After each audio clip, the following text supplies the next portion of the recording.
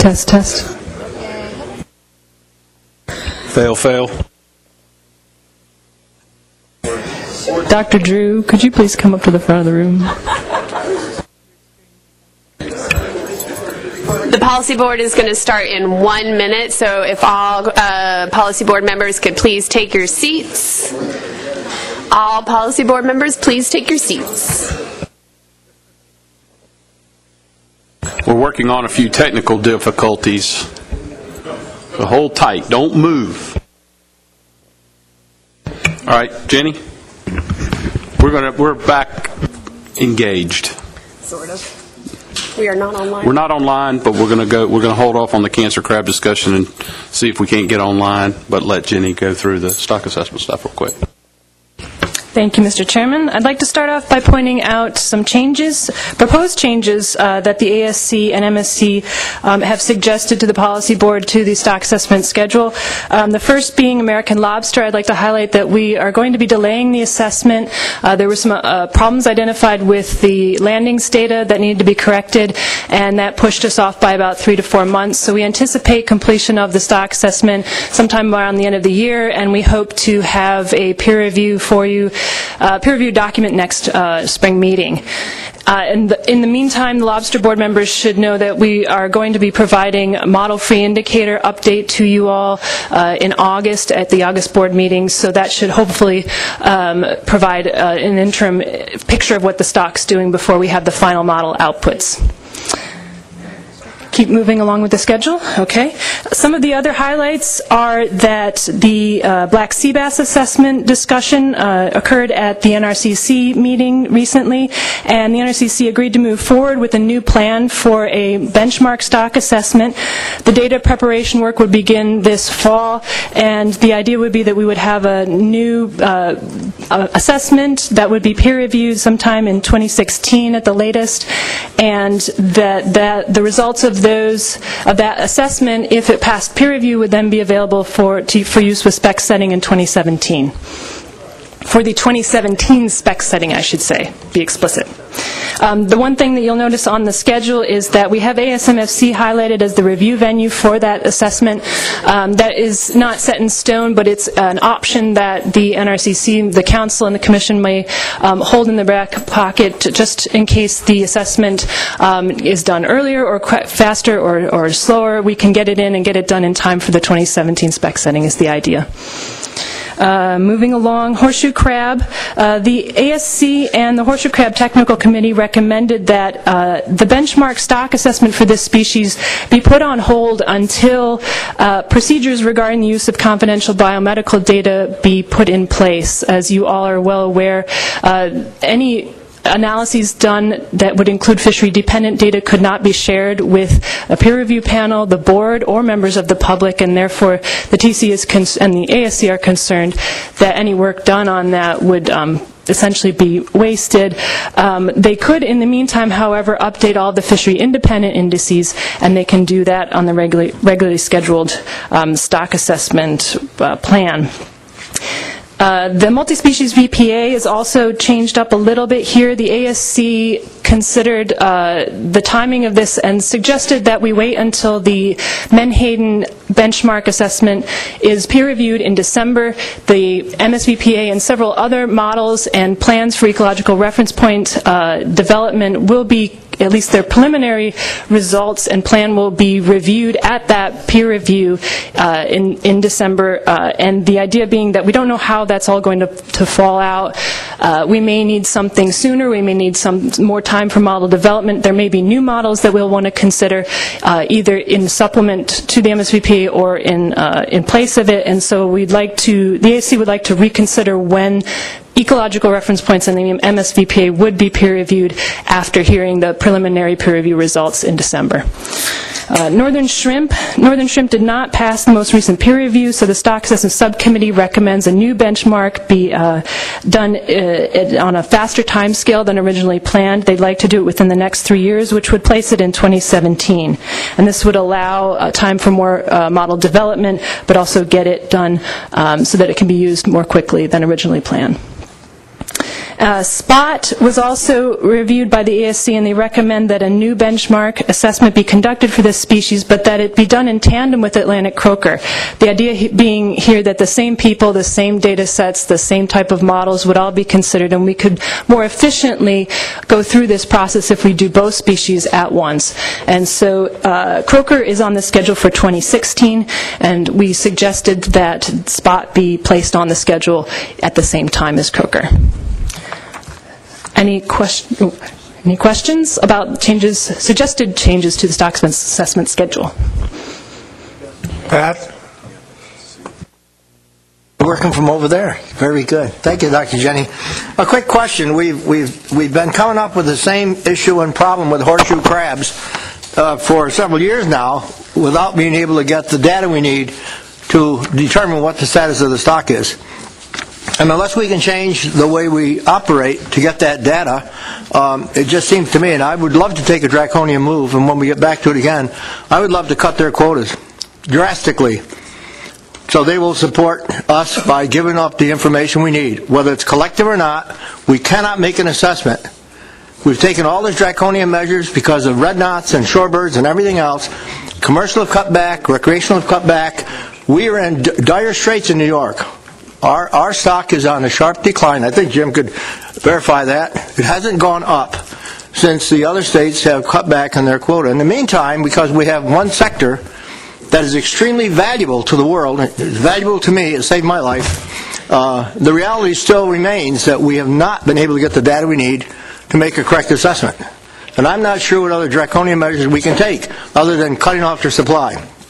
I'm willing to hear someone else's idea, but to go away from this meeting without taking some action, either writing letters to them, sending them a form that they will confidentially submit it to us, that the data they supply will be all put together as opposed to separating it out so they're identified as to what they're processing.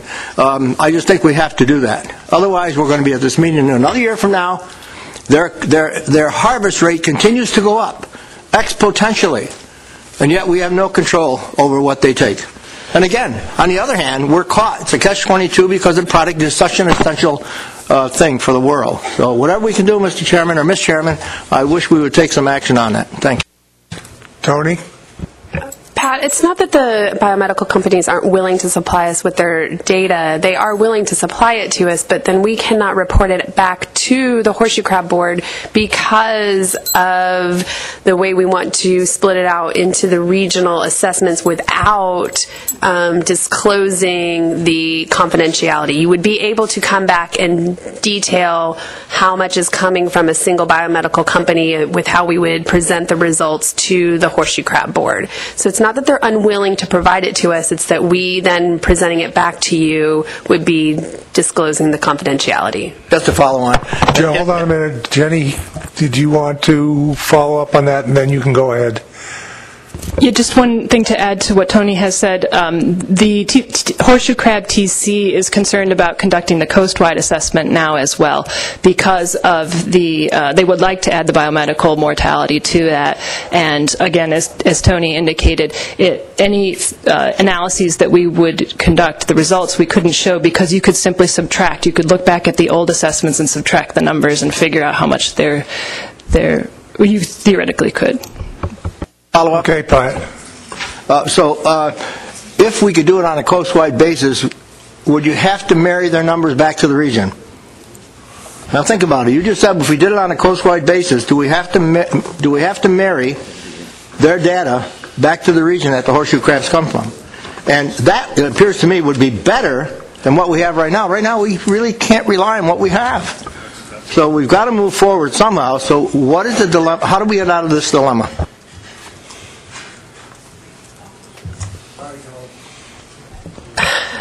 I would have to get back to you, Pat, because I was not a part of the discussions of the coast-wide assessment, because there are more than 3 companies. So I would think on a coast-wide assessment, would be okay to add the biomedical information, but there may be something going on there that I'm unaware of, and so I would have to report back to the policy board on that. Could you report back to us collectively, please? That would be most helpful to see where we may go for the next step, because we're in a dilemma right now. We're in a canal and we're not out of it. We have no further information. We sit here wallowing because we can't come up with a good assessment, and I think it's absolutely essential to move forward with this. All the states have committed to doing what was right, to reduce their quota harvest and everything else. So now I think we've got to get the other piece of the information, bring it to the table so we can complete our assessment. Thank you. Thank you, Pat. Richie White, and then I have Dennis Abbott. Thank you, Mr. Chairman. Could we ask the individual industry if they would be willing to waiver all issues? I mean, release the amount they're harvesting individually, if they would sign something that would allow us to do that? We have had those discussions with them, and they have not been in favor of doing that because then it puts them potentially at a disadvantage with their competitor companies of how much of the, and I'm going to say it wrong, the product that they make from the blood, how much capacity or ability they have to make that product, and so therefore they don't want to have that information disclosed to their competitors. Dennis? Thank you. Jenny, I recall reading an article recently in the local papers of a study done by the University of New Hampshire regarding horseshoe crab mortality in the biomedical industry, saying that the mortality is much greater than previously thought. Have you seen that article or aware of it? I have not. I'm sorry. I can look at it. I can look into that if you'd like, and we can. I'll also see if I can find it someplace. Are you referring to the article done by the University of New Hampshire, that study? The technical committee actually reviewed that article. And so what the research indicated that after bleeding, female horseshoe crabs have a lower spawning rate. And so the TC reviewed that article and found that the conditions that they used to do the research didn't follow the best management practices. So the TC thought that they acknowledged that the study does show that, but because they didn't follow the BMPs, they were hesitant to really endorse that study. Any other questions? Yeah, Bob. Thank you, Mr. Chairman. I'm not sure if this is for Jenny or Tony, but the delay in the black sea bass assessment for new model development, does that relate to the issues that we were concerned about and conveyed in our letter, the scientific uncertainties? Have they come to terms with those issues, and does that relate to the delay? Thank you.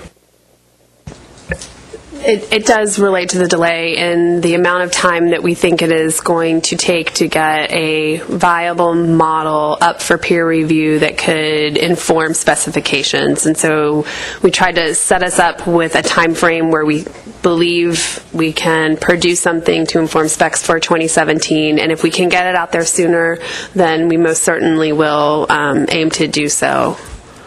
Quick follow-up. So is the bad news perhaps that there's a delay, but the good news that the new model might perhaps finally get us out of the Tier 4 status?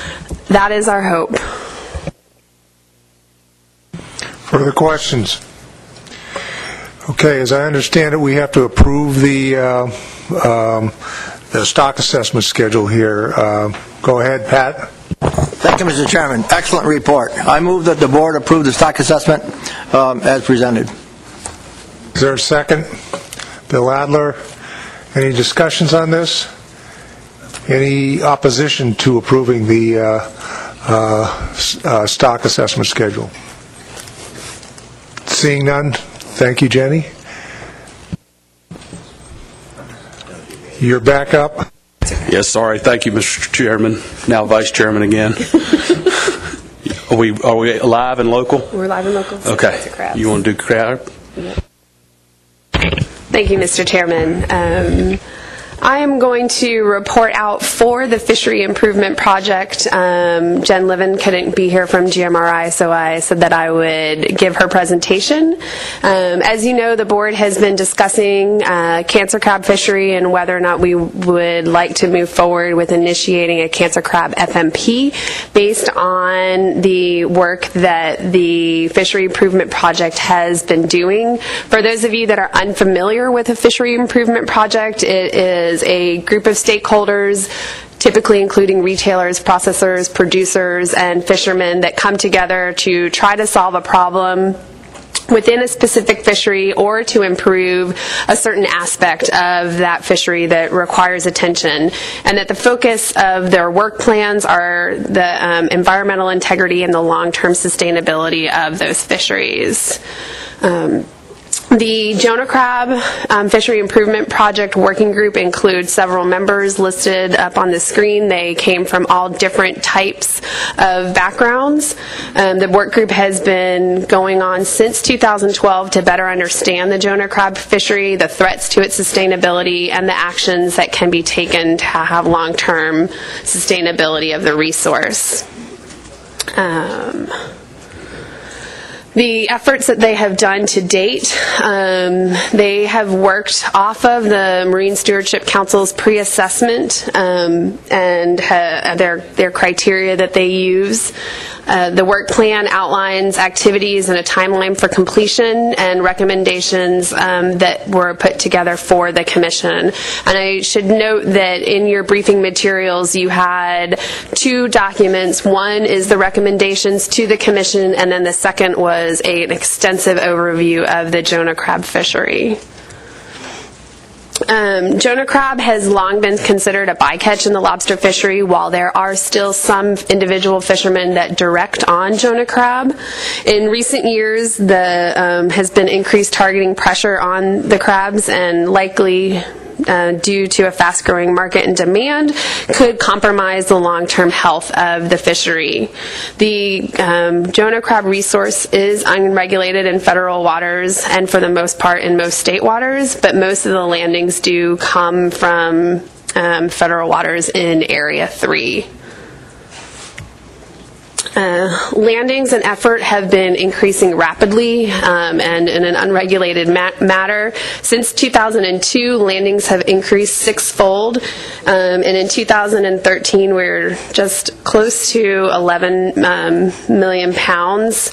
The landings in 2013 came from Massachusetts at 7.5 million, Rhode Island at 3.2 million, Maine at just about 500,000, New Jersey at 68,000, Maryland at 22,000, and New York just over 1,000 pounds. In the past, there have been landings as far south as Virginia. There are no minimum size regulations for Jonah crab. There are some size limits that are based on blue crab and lobster in the states of New Jersey, New York, Connecticut, and Maryland, and there are no regulations to protect the spawning stock biomass or regulations on prohibiting female harvest. There are a couple of states that do have harvest limits, including New York, Maine, and Maryland. The fisheries value has increased substantially in the past several years with this increase in landings. In 2000, it was about 1.5 million, and in 2012, it was worth about 8.1 million pounds in ex-vessel value. There is a concern from the Fishery Improvement Project that with the loss of, if there is no regulations put in place and the fishery the fish start to decline, that there could be a loss of the market, and then the ex-vessel price would likely drop if we don't put any regulations in place. There's also a concern with an expanded crab fishery. It could threaten the management program that we've put together for the lobster plan to reduce traps in both southern New England waters, as well as Georges Bank and Gulf of Maine. It also has concerns about, with increased number of traps in the water, we would have more interactions with right whales. The Conservation Alliance for Seafood Solutions is a collaborative of 18 organizations that advise companies on seafood sustainability and develop guidelines for the fishery improvement projects in order to encourage buyers to support fisheries that are working to address environmental issues, even when the fishery doesn't necessarily meet a sustainability criteria. And there are several supermarkets and other major buyers that may stop purchasing a Jonah crab product unless it can prove that it is managed sustainably. And so therefore there is concern amongst some of the industry members that if no regulations get put in place, that they will stop being purchased and then the fishermen will lose their market.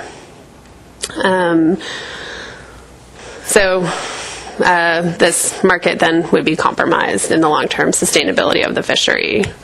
So the FIP recommended to incorporate Jonah crab FMP into the Lobster Management Board. It would tie the harvest of Jonah crab to a lobster license and trap tagging requirements as it's currently done in Mass, New Hampshire, and Maine. And for states that do not have a lobster license, to require a license and trap tags for the harvest of Jonah crab. It also recommends requiring a 5-inch minimum carapace with an enforcement for a certain amount of tolerance due to the nature of the prosecution of the fishery, as well as require full reporting of cancer crabs by species to better understand the fishery and establish baseline data. And lastly, they recommend to prohibit the harvest of female Jonah crabs, and they recommended this as an emergency action that the Commission could take prior to adopting an FMP if we did go forward with initiating one, because they feel as though this is an important aspect to the plan, because they are concerned about the stock. So if there's any questions, I do want to note that both David Borden and Steve Train served on this fishery improvement project, if you didn't notice from the list, so they also could add additional information to the board. Thank you, Tony. Take some questions for Tony. Richie, we'll start over here on the right. Thank you, Mr. Chairman. Tony, do we have any sense of the breakdown of harvest? It seems like the overwhelming majority is federal waters, but do we have any sense of what percentage federal to state? And then I have a follow-up comment, Mr. Chairman. I don't believe that we have that listed, but David, do you have a more specific answer? I mean, to Richie's point, that information is not part of the information that came forward. We don't have an exact breakdown, but I think it's pretty safe to say that the majority of the harvest is coming from federal waters, particularly in southern New England, where most of the fishery is located anywhere from 20 to 50 miles off the coast, 60 miles off the coast. Follow-up, Mr. Chair? Thank you. I guess why is it put to the Commission to manage a resource that's the overwhelming majority is in federal waters? Why isn't this something the service is starting this process? And I mean, I understand the landings come to us, but there's a lot of species where all the landings come to us and we have nothing to do with them, like bluefin tuna. And so. That's a good question. I mean, remember when we requested I think there was a joint plan or a stock assessment or something for weak fish, and there just wasn't the time at the service level. I don't know if the service wants to address that question or not. But it would seem like if it's coupled with the lobster fishery, that may make sense, because then you'd have the feds involved in your lobster fishery, and I don't know that that's particularly. But anyway, I've got Bill Adler. Thank you, Mr. Chairman. A couple of things. First of all, we do have a catch of crab in state waters as well. It's nothing like the offshore fleet, but we do have that. So we do also, I don't remember, Tony, I thought Tony said there weren't any rules in Massachusetts. We do have a closed season January to a certain month for the taking of edible crabs. We do have that in the state statutes. I think it's in one of these pages on these charts anyway. We do have that. What was I forgot the rest of the thing. Okay, never mind. Adam? The document in the briefing materials indicates some of the confusion that occurs between the Jonah crab and the rock crab. What you suggested in the presentation here was full reporting of all cancer species, which would include the rock crab at that point.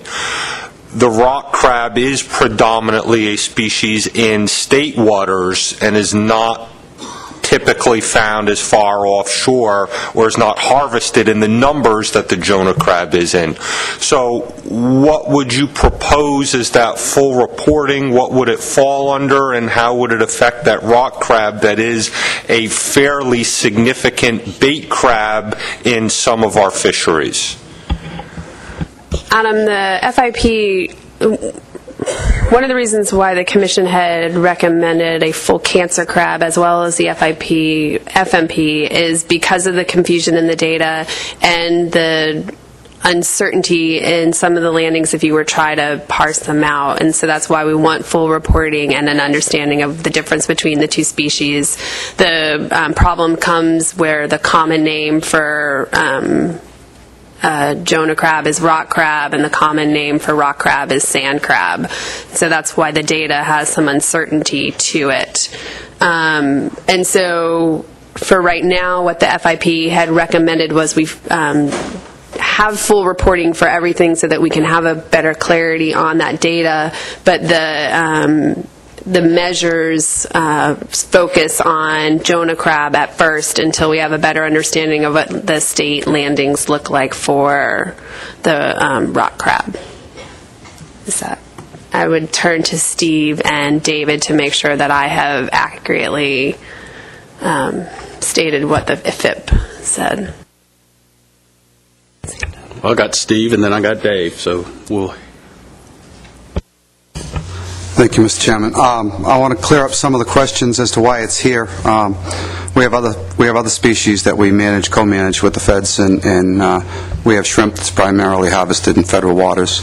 The participants in the fishery, and we had a lot of them at the meetings we've had, actually requested, because they are primarily lobster fishermen, and this is a secondary harvest or secondary species, to have the same management to keep everything simple. They actually were hoping we could tie it together, much like the states of Maine, New Hampshire, and Massachusetts already do with their lobster license. Dave Board. Thank you, Mr. Chairman. I'll just follow up on Steve's point, and this gets to the question that Richie related to us, is 99% of the crabs currently are landed by individuals with lobster licenses. So when this issue came up for the FIP process, it made no sense to start out with a completely separate FMP, and the point was that since that larger percent were harvested by the individuals with either state or federal lobster licenses, we thought it would be appropriate to direct these recommendations to the Commission, since the Commission is the lead agency on lobsters. It's just logical. I'm just trying to answer Richie's point on that. If I might, just for a couple of minutes, Mr. Chairman, I'd like to make a couple of other points that so that you don't get into a lot of additional questions. Maybe I can answer some of these for everyone's edification. Is that this is very much an open process.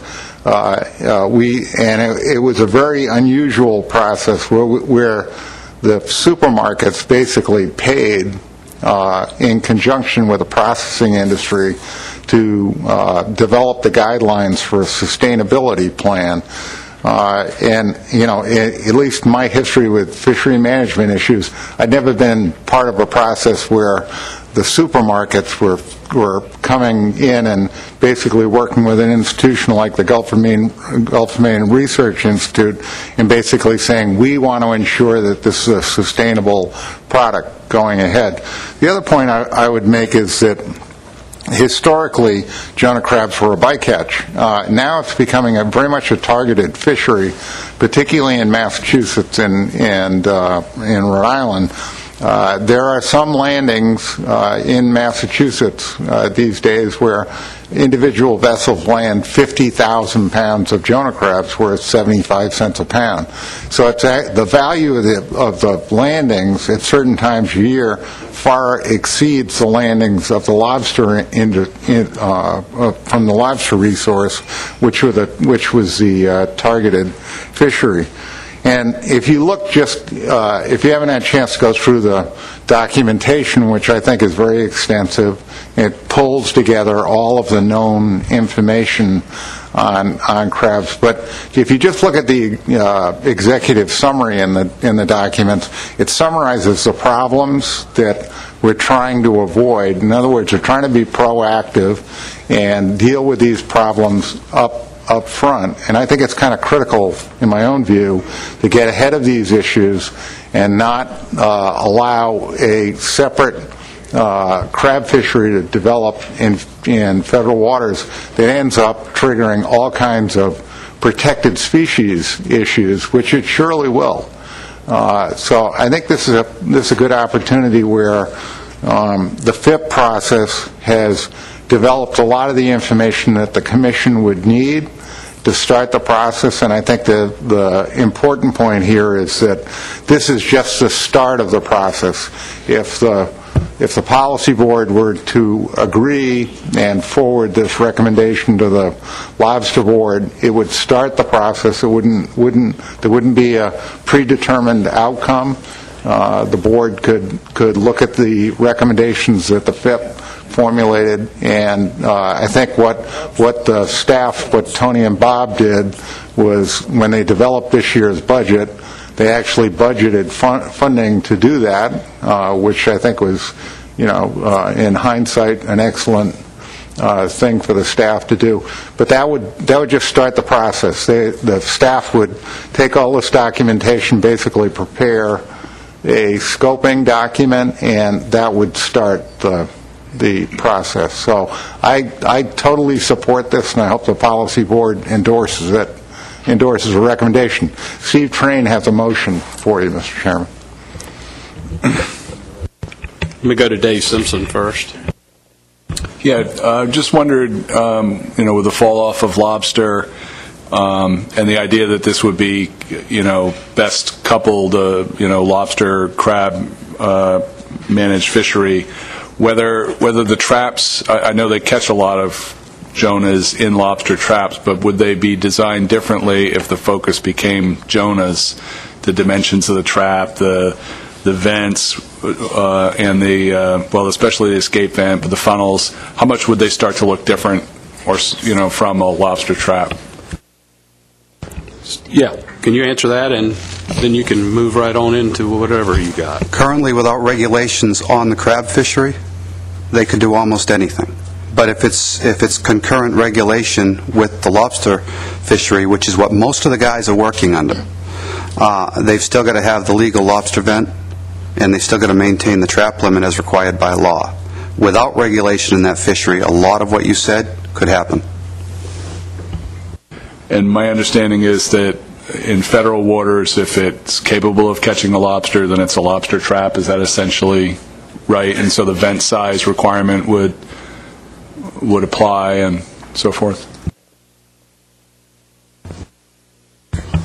Perhaps you get a better answer down the end of the table, but we were told two different things. We were told that applies if you have a lobster license, but it doesn't if you don't.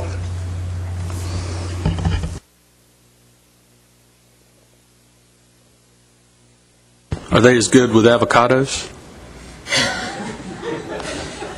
Are they? Your partners down there. Can you answer that? Hi, yeah, Peter Burns with the National Marine Fishery Service. Just to clarify, if someone has a federal lobster permit, they can only fish a lobster trap that meets the specifications of that are in the federal regulations. So they can't fish anything outside, just like Steve said. They can't fish outside the trap limit or fish a different design than a regular federal lobster trap. Thank you for that clarification. Steve, you got something you want to present? I have a motion if you're ready for it. Sure. Thank you, Mr. Chairman. I would like to move to initiate a cancer crab fisheries management plan with the focus on Jonah crab and task the Lobster Board with development of the FMP. I got a motion from Mr. Train, second by Mr. Borden. Discussion on the motion? Richie? Thank you, Mr. Chair. Having heard the discussion that clarified my question earlier, I certainly support the motion, but I also wonder if, in this time of financial tightness and with us not being able to do stock assessments as fast as we want them, would there be the ability to ask the service to provide some financial assistance in this effort where we really are managing a federal species, and to see if we could get some help financially to take this on?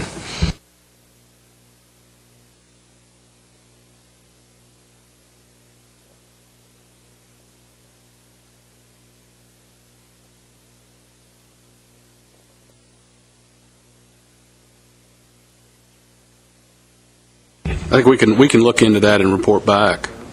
Pat? Thank you, Mr. Chairman.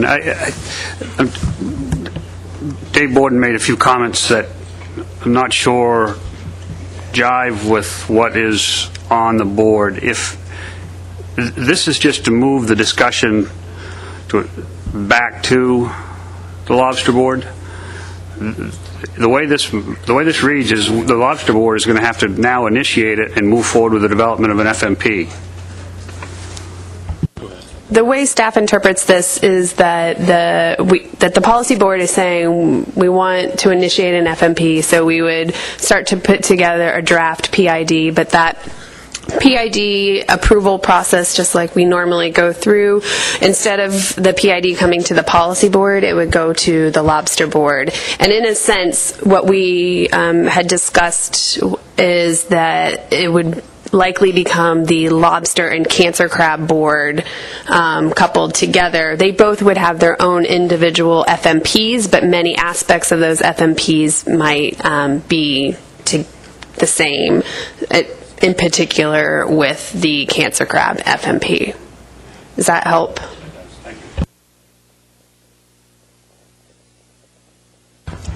He's sleeping. I'm just going to follow up anyway.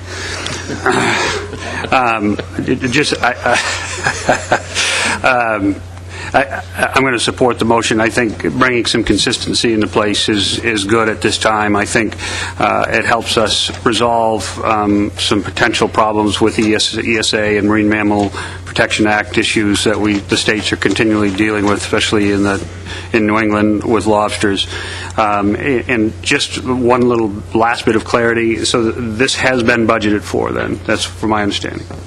We put funds in the budget to do some public hearings, yes. Tons in the budget? Tons! Dave Simpson? Yeah, so if I, take Steve's comment and Noah's comment, that if we don't do this, then a crab fishery can develop independent of a lobster fishery. If they don't have a lobster permit, then sort of by definition they're not fishing a lobster trap, but they can go fish for Jonas, and that sounds like it would be really problematic. So I think this is a good idea to do. I'll leave it at that. Doug? So, per Richie's comment about who's going to help with the monitoring here, I will be looking forward to how you get back to us on those responses. And I might even suggest either now or at the August meeting that we write a letter saying we are planning on doing this. What financial assistance can you provide to help with monitoring and management of this species is occurring in federal waters?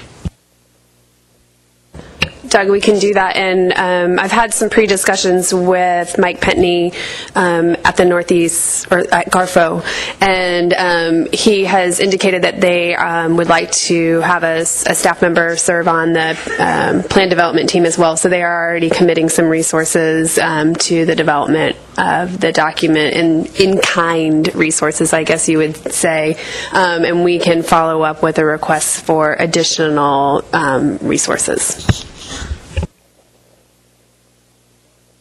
Kelly? Thanks, Chair. Just in addition to what Tony said, I just would point out, obviously, the FY15 budget is already out for federal agencies in terms of what we've requested from Congress. Who knows what they'll actually provide, but this is certainly something that we can think about as part of moving forward with the planning for the FY16 budget, if this is something that we could potentially try and discuss through the federal appropriations request process. Okay. Dave Borden? Thank you, Mr. Chairman. This will be very brief. I just want to give credit and acknowledge the participation of the National Marine Fisheries Service. They had staff at every single one of these meetings, provided information analysis, did literature reviews. Peter Burns and his staff have helped with some of the technical and management issues. So I totally understand why Doug and Richie are pointing out the need for additional funding to support the effort, but I just point out that the National Marine Fisheries Service has been a very willing, eager, and successful participant in the process. It's good to hear. Bob? Thank you, Mr. Chair. I'll be brief. I strongly support the motion, and it's largely because of the strength and quality of the FIP process and the FIP report. I really think this has been an excellent process, and the results are really compelling and really strong, and it provides a very strong basis for us to move forward on. So credit to all those involved. Thank you. Dennis? Thank you, Mr. Chairman. Just as our federal partners just stated, just last week we went over our budget for the next fiscal year also. And I don't think, and I know we didn't put money in for anything that would involve cancer crabs.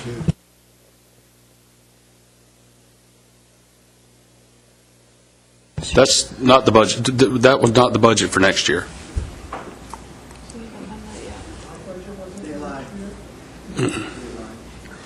We haven't done the action plan. When I say for next year, the one that we'll be working on. Oh, the Commission has not done its action plan for 2015. We've only done our action plan for 2014. In the fall, we put forward the action plan, which we will put resources, how we allocate our resources, to come back to the Policy Board and the full Commission for their approval. So that would be something, if this motion passes, then we would put funds in to continue the development of an FMP. But we did reserve a small amount of money to do a few public hearings just in case the cancer crab FMP did go forward, since we had been discussing it for the past several meetings.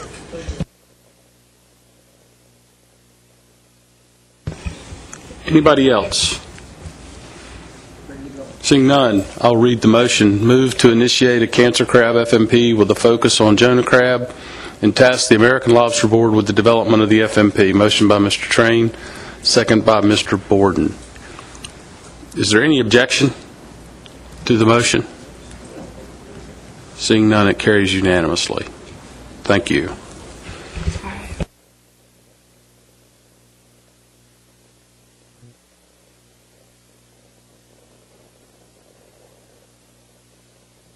Shanna.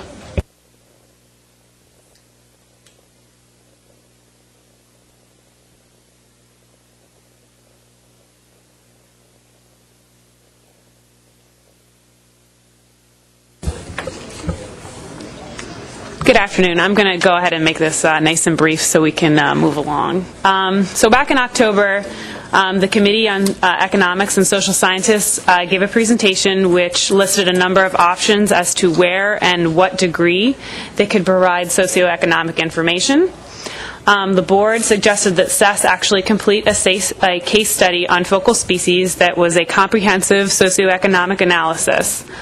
Using our existing data, SES could provide useful information to the board regarding projected socioeconomic impacts of regulations or allocations. SES could also investigate the impacts on landings, trends, prices, fleet capacity, user conflicts and cooperation, as well as social variables. SES would also like to give socioeconomic impacts on not just what the current status of the fishery is, but also how past management actions have affected the fishery. Along with this, the SES would provide details of what data or information is currently not being collected for a stock that actually could have importance to future decisions.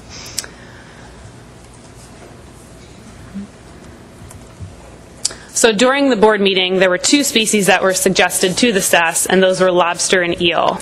Recently, SES actually received a request from a Menhaden board member that SES also investigate various allocation options for Menhaden and both the social and economic impacts of those allocations.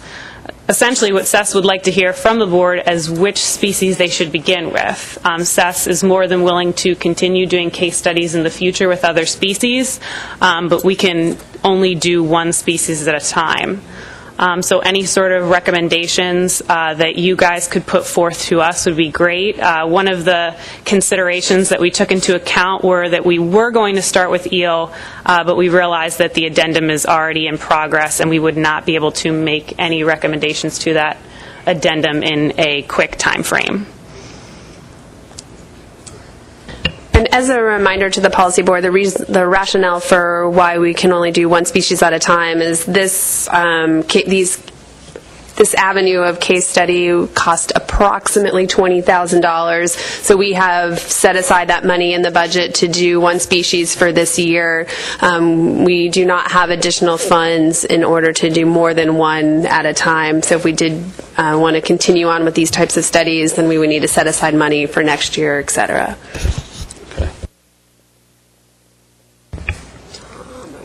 Tom McCollum.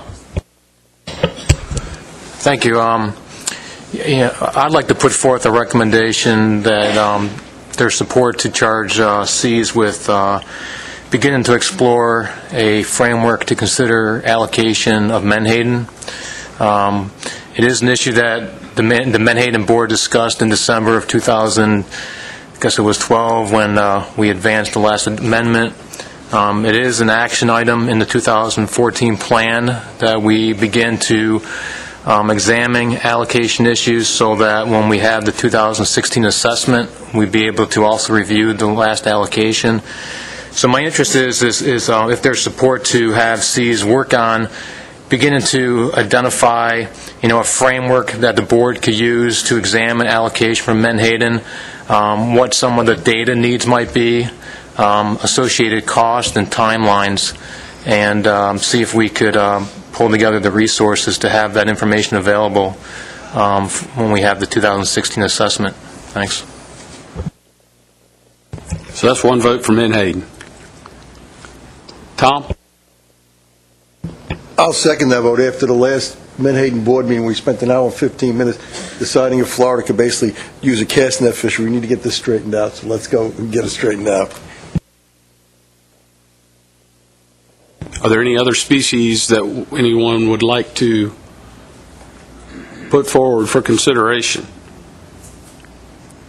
There was some discussion about, I brought up a point, I can't remember when, but just about trying to do something that had broad-based interests, and one that I thought of was summer flounder and red drum, but red drum is sort of mostly southern state. Southern summer flounder tends to affect more constituent groups, and the others, but I think from some of the discussions that I've heard this week, the Menhaden seems to be a reasonable proposal to move forward with, especially with the issues that we're having with the bait fishery at this particular juncture. But certainly the floor is open for anyone that wants to suggest anything else. But I saw John's hand up, so. Yeah, I was wondering if I could get a little bit more information on exactly the parameters would be for this look on socioeconomic impact. Thank you. Staff? Yeah. We don't have anything specific currently. The issue is that we didn't really want to delve into a species without being positive that that's the direction that the board wanted to go. So what we can do is, once we have established a species, we can definitely come back to the board with a game plan, a timeline, exactly what we think that we can pull and give to you. I just didn't want to set the committee off, on one thing and then kind of turn them over to something else.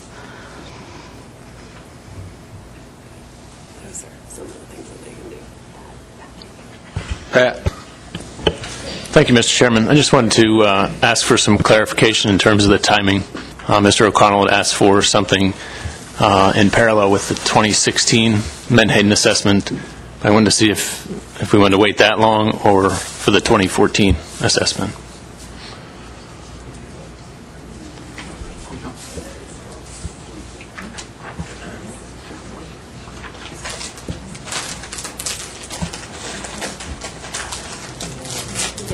You got comments on that, Tom?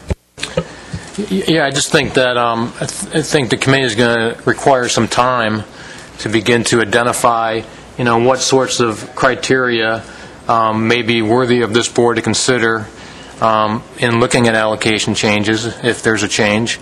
Have to come back to the board with some of those ideas and get further guidance from us. Look at what the time frames and cost would be. I just think that's going to take. It's probably going to take the time that's probably going to parallel getting information out of the 2016 assessment. So I think we have to hear back from them, but I think it's going to take some time to pull together. So could we have that, asking staff, could we have that, a summary of the approach and what you can give us by the next meeting? Yeah, I think that should be possible. I already have a call scheduled for the end of May so that we can start to lay out some of those things. Is that the desire of the board? Is there any objection to that approach? Seeing none, that is so ordered. You want to go ahead and break and...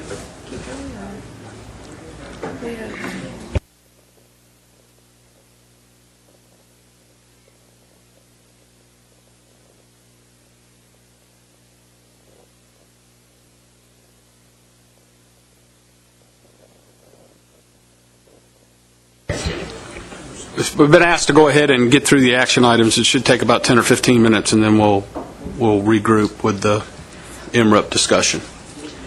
So take it away. Jenny. All right, very quickly. The stock system prioritization agenda item. The National Marine Fisheries Service has drafted a prioritization protocol for ranking stock assessments that would be conducted and reviewed each year. The idea behind this was that all of the fish stocks would be assigned scores or weighting in a weighting scheme based on several factors, including fishery importance, ecosystem importance, stock status, their biology, and the assessment history. And once all that scoring was done, then there's a set of algorithms that they've developed that would then produce a draft schedule for each council. And the idea, the goal of this is to provide a somewhat more objective and transparent framework for setting the stock assessment priorities each year. Spearheading this effort was Dr. Rick Mathot. He was kind enough to present to the Assessment Science Committee and science staff on this process, the draft process, and answer some of our questions. They have solicited feedback from the public, and the Commission would like to provide some questions, comments, and concerns. If you look in supplemental materials, there's a letter that's been drafted by staff summarizing the Assessment Science Committee and staff's concerns with the process. I won't go through all the details, but I will highlight a few of the issues that you're probably most concerned with. The first being that we, at least at this moment, are not considered in this process at all. And that was a red flag to us largely because some of our most high-profile species, like menhaden lobster and striped bass, are all involved stock assessment scientists from the NOAA fisheries centers, and that several of our species are reviewed through the SARC and CDAR processes, including red drum, menhaden, croaker. Also, because of that, if we aren't involved in that prioritization process, we're not sure how we would fit into the decision-making at that point. And so especially, even for species that aren't managed or jointly managed with the councils, we do have species that are completely under our own management process that do involve federal staff and federal review venues. And so we were concerned that if we weren't involved in the prioritization process setting, that we would we're not sure where we would fall out in all of that. And so we highlighted that concern. Also, number two, there's some wording in the document that states that all state and commission managed stocks would automatically fall into a second tier for consideration. We're concerned that our stocks would thus be placed at a lower or a low priority for assessments being conducted or reviewed. And the other major concern I think that those who've reviewed this process have is that the scoring system, while it's still trying to balance the needs of overfished or overfished stocks or stocks that are in poor condition for one reason or another, with the needs of our well-managed stocks or our stocks that are in good condition, the scoring system still appears to be heavily weighted towards stocks that are in poor condition.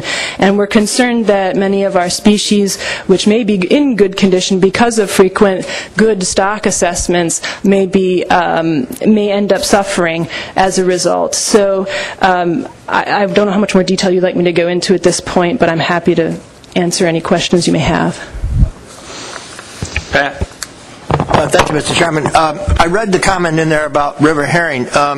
Have you had direct contact with them about doing something with that? And are we going anywhere? Because it's, as you know, we're having a lot of river passages being opened up, and we're seeing a very good increase in those animals going upstream. So it just seems to me if that's just ignored or down low in Tier 2, I think sooner or later we've got to get some attention to it. So could you help us on that one?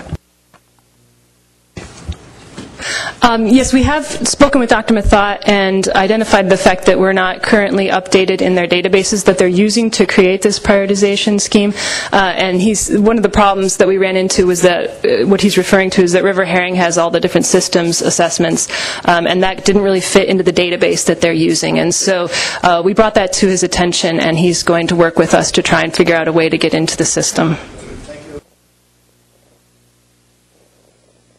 Doug? Thank you, Mr. Chairman. I had the pleasure of getting a report on this at our New England Council from Dr. Mathot, and my first comment and comment by many of my fellow council members is, boy, this was put together by a stock assessment biologist, not a policy person. But that being said, I read over the letter, the draft letter, and I think there are important concerns that I think the Commission should move forward in a letter to Dr. Mathot and just to make him aware of these concerns that we have. And I'm hoping that we won't lose the Regional Coordinating Council input into these two, because I think that's very valuable where we have Bob, and I think, Tony, you sit on it too, and trying to get some of our assessments done too. Thank you, Doug. I agree. Does anybody have a concern over the content of the letter or sending the letter to Dr. Mathot? Any objection to that? Seeing none, so ordered. One more item? Two quick things. Kelly? Are you surprised? No. Okay. I was just jotting down a little note there. Thank you. So thank you, Chair. Just quickly, we wanted to follow up on the 2014 Recreational Summit that was held here in D.C. Back in April that was focused on getting input from constituents on a variety of recreational fishing-related issues. And one of the major outcomes of that summit was the agency deciding that it needed to develop a recreational fishing management policy. And so wanted to make sure that this board was aware of that decision, and also kind of just quickly run through what that policy development process looks like. You all, as the states, are key partners in this, and we wanted to make sure and flag this, and also towards the end I'll get to kind of my two requests of the board, the commission. So just quickly up here on the board you'll see running through kind of from this essentially now until the end of the year. The idea is to start initially with getting broad stakeholder input. Our approach is to have both listening sessions in person as well as sort of national webinar, use electronic technologies kinds of approaches. Taking that input and developing a draft policy. And then from there, moving through some internal review and clearance, getting the document again back out for an opportunity for folks to review and provide additional round of comments, and then a final policy, ideally sometime in the winter. Next slide, please. Thank you.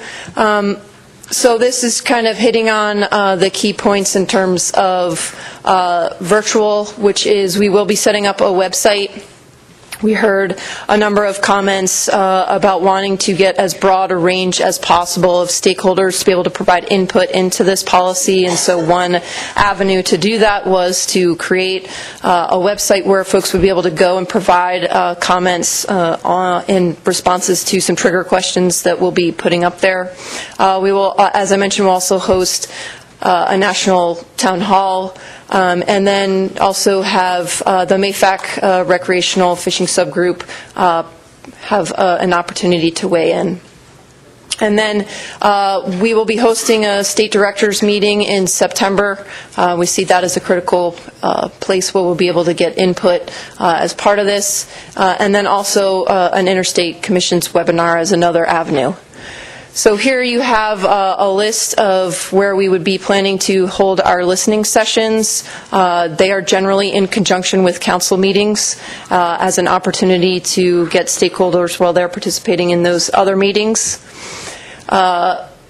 Which brings me to my two requests. The first would be that we would be interested in being able to hold a stakeholder input session as part of the August commission meeting, and so seeking feedback from this board and the commission on that concept. And the second idea would be again, trying to improve our outreach and reaching as many anglers as we can, would be interest of board members in providing information on the website access as part of public hearings or other outreach that you all are conducting throughout the summer, where we could provide that information to you all and ask that you share that with your stakeholders as you're out and about this summer. So with that, I'd be happy to answer any questions and look forward to hearing the feedback. Any questions for Kelly? Any objection to participating with them in August? Dave? Kelly, do you have dates for the September state directors meeting, or is it still to be determined? We do. September 8th through 10th is what we're looking at. Tom? Over the years, I've attended many of these meetings, and this is probably one of the best run. With the commission staff, Laura doing a great job of getting the housing arrangements and everything else, and Danielle basically coordinating, and NIFS basically doing it. It was one of the best runs meetings I've been at in a long time, and Russell Dunn did a great job in putting it together. So I just want to compliment them on, because sometimes you go to these things, you say, why am I wasting my time? And I don't think it was wasted time. I was interested in listening to all the Hawaii fishermen, and they want to talk to me about a saltwater fishing license when I'm out there in December. So that should be an interesting meeting, since they're one of the few states that, like New Jersey and New York, that don't have a saltwater fishing license. All right, and I guess folks could get with you if they have constituent groups or meetings that they're going to hold over the summer to try to get that materials. You can certainly send me some. I'll have a lot over the next 3 months. Anything else? One last thing? All right. Just, we were going to have a Habitat Committee and Law Enforcement Committee report, but I'm going to quickly just go through. Habitat Committee, as well as the Artificial Reef Committee, met since our last meeting in February. Their committee reports are on the briefing CD. Please look at them. They've been doing some great work. The Artificial Reef Committee is going to be developing guidelines for the marine artificial reef materials. It'll be the 3rd edition, as well as they're going to look into doing a white paper on the long-term economic benefits of artificial reefs. And then the Habitat Committee will be doing, for their habitat management series, nearshore and estuarine aquaculture, cyanid habitat source document, as well as a living shorelines guidance document, which will be an update from the 1st edition. And the Habitat Hotline will look at adaptations to climate change. The Law Enforcement Committee met yesterday and today, and we will send out a report on their meeting to the Policy Board. All right. Any other business? Tom? Yeah, 2 interesting issues that have come up in the last month in New Jersey, but I think it's affecting along the whole coast. The Army Corps of Engineers, in the usual ultimate wisdom, is looking for places to get beach replenishment sand. So the 3rd District, which is Philadelphia, says we're going to do you a favor, take the Manasquan Ridge and make it a burrow pit, and 2 other lumps on one of our artificial reefs. So we're working on that. The other one is the seismic blasting. Kevin Walker and a bunch of the fishermen do the research on sturgeon, and they're proposing to do this sonic blasting in June and July, when all the porpoises, turtles, sturgeons, and everything else is out there. And it's, we shouldn't be doing it, plus it'll chase whatever fish from both the commercial and the recreational sector away from that whole area. I mean, if anybody is not realizing that the noise they generate with this sonic blast is 250,000 decibels when an airplane is 120.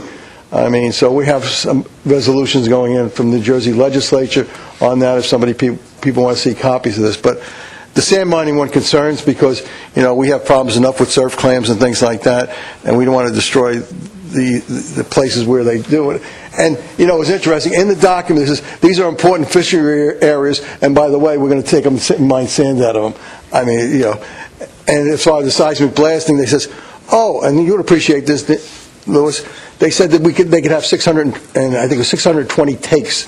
Now, isn't that nice? Would you like 620 marine mammal takes? I mean, this is what they're proposing just for the one operation. And as you're familiar, this is not just going to happen in New Jersey. They're going up and down the whole coast on this. So I thought I'd just bring that to your attention. And maybe the Habitat Committee can look at it. All righty. Anything else to come before the ISFMP Policy Board? If not, we will stand adjourned. And Bob? Yeah, we'll start the MRIP